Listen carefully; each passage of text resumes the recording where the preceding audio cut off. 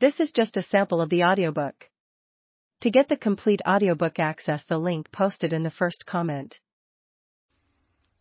Preface. Really a fearsome sight.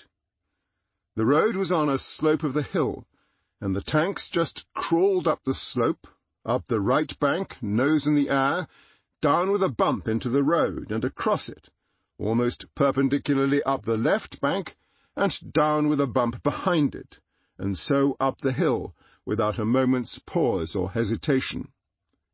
Edward Heron Allen, 1918. Edward Heron Allen's account of British tanks crossing a road on October 16, 1918, captured the physicality of tanks, as well as their apparent remorseless ability to subordinate terrain. At this stage, the Allies were successfully advancing against the Germans on the Western Front in Belgium and France at the close of World War I, 1914-18, and tanks were part of the victorious equation. Size, scale, firepower, mobility. The tank, and armoured warfare as a whole, seized the imagination of commanders and commentators concerned about the constraints of its infantry counterpart. However, as so often with innovations, and in particular movement, there could be a failure to see matters in perspective at strategic, operational, and tactical levels. This book, therefore, is a parallel to mine on air power, of which the same is true. Indeed, there is a closer link, because the stress on armour could draw on the same roots as that on air power, while, conversely, an emphasis on aircraft could lead to a downplaying of operations on land, most obviously after World War II, 1939-45. As with air power, an account of armour is a tale of limitations and defeats, as well as potential and achievements. This is that history. There is a standard account of tanks, one of potential unlocked, but only eventually so, and in the face of misunderstanding and misguided opposition. This standard account focuses on innovation and eventual success. Both are seen in World War I, with the tank held responsible for surmounting the constraints of trench warfare in 1918.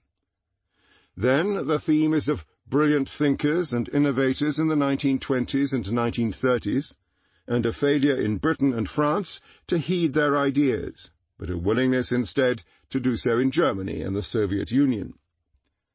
The latter willingness is then regarded as responsible for Germany's blitzkrieg triumphs in 1939-41 in the early stages of World War II, only for German panzers, armour, to be overcome from 1941 by the scale, weather, and numbers of the Soviet Union, factors exacerbated by Hitler's foolish command innovations. Thereafter, the focus switches to other exponents of bold armour advances, from the American George Patton in 1943-45 to the victorious Israelis in the Six-Day War in 1967. Albeit with a discussion of the Cold War, the popular narrative then runs a bit dry, before rising to a conclusion with U.S. successes in the two wars in the Persian Gulf, 1991 and 2003.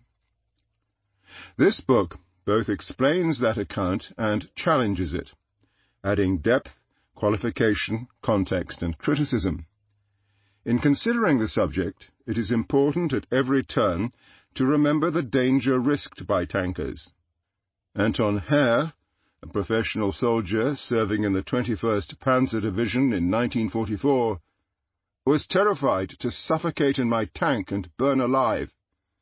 He survived the war experience. Many did not. For a fictional account, the first few minutes of the 2012 Russian film White Tiger provide a view of the terrible fate of a trapped tank crew when hit.